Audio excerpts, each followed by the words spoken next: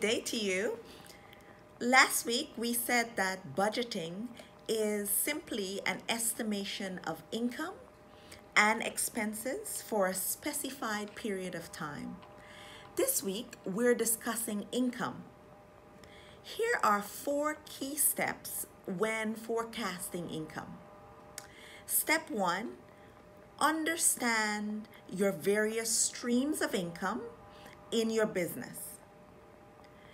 Take, for example, you have a bed and breakfast business. Then what are the various streams of income? What are the various things, areas you earn income from?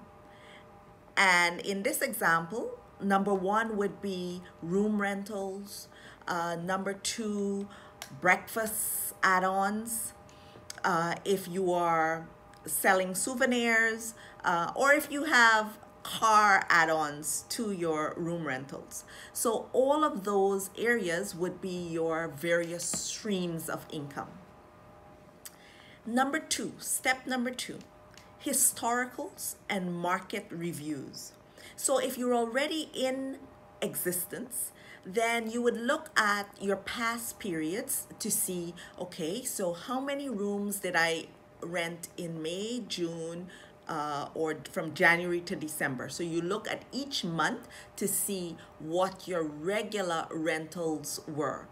If you are going into business, then in order to forecast, you would need to look at your competitors to see what exactly they're doing or what they have done in the past. I know in the Caribbean, it's very hard to get information, but try your best to see how you can understand what their income levels were for specified periods.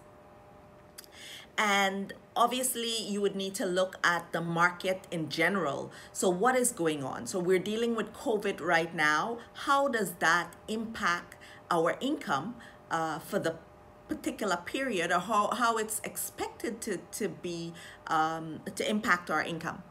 Then step number 3, estimate and specify your income level for a specific period.